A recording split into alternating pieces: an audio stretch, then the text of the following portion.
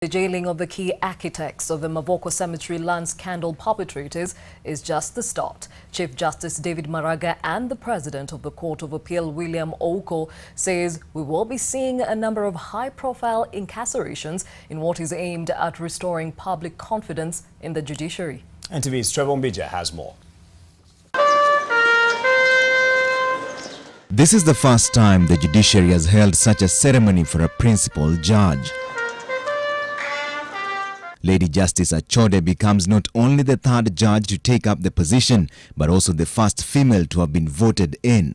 But concerns about the public's own vote of no confidence in the judiciary was not lost in the ceremony. We are aware of many faults of our legal system, principally delays, questions of integrity, cost of litigation, and practical inaccessibility of justice to many.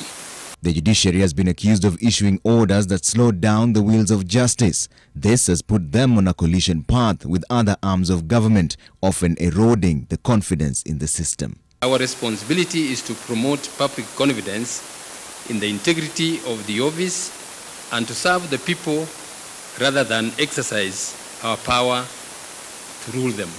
We must be prepared as judges to be criticized. Our decisions are rightly a subject of considerable public interest because they have a concrete effect on the liberties, relationships, and property of the citizenry. The sentiments come at a time when the country is facing new claims of corruption at the NYS. So far, there's only been a handful of high-profile corruption prosecutions. The first multi-billion NYS scandal is still pending in court. But we can do things that ensure that people who appear before us and the public that watches what we do see that litigants, individuals and state, rich and poor, men and women are treated fairly and given a voice through a full hearing. The judges also promised to fast-track cases that have stalled in the corridors of justice. Trevor Mbija, NTV.